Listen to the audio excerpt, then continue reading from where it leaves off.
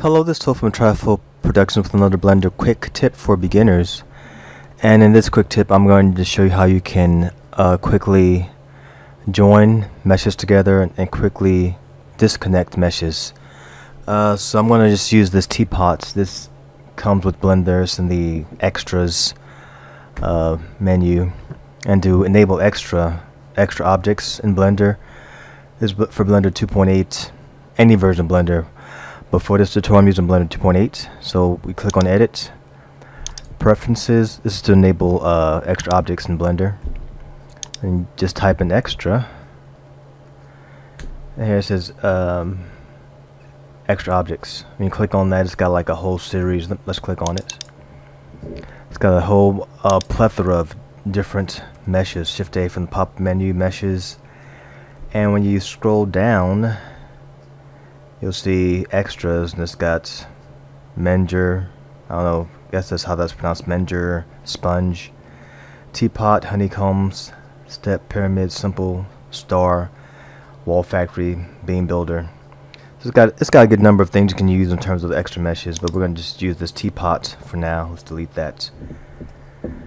Delete whatever that was, but with the teapot, this came in Blender, so in order to see what's going on here, let's click on our move gizmo, which is that. Let me turn on my screencast keys. It might sound a little bit out of it today. I'm just really tired. I haven't had much sleep the last couple of years, so yeah, that's the situation for today.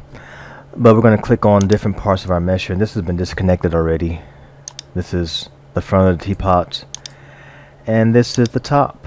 Let's say you're modeling something, you're doing different aspects of a model, and you're doing different parts, you want to join them together. Just click on that mesh. Yeah, screencast keys are working.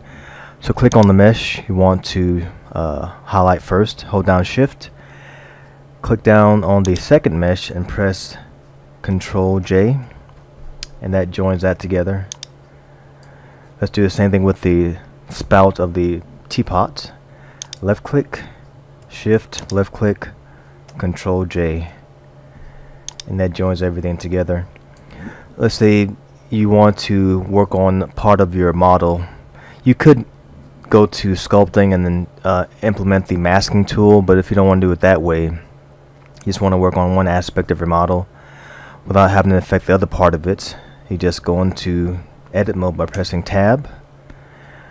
Since this is a separate mesh, this technique works for this. Left click on that, Control L to select everything, and then P, and from the pop-up menu you want to separate by selection. Let's tab out of that, and that's separate.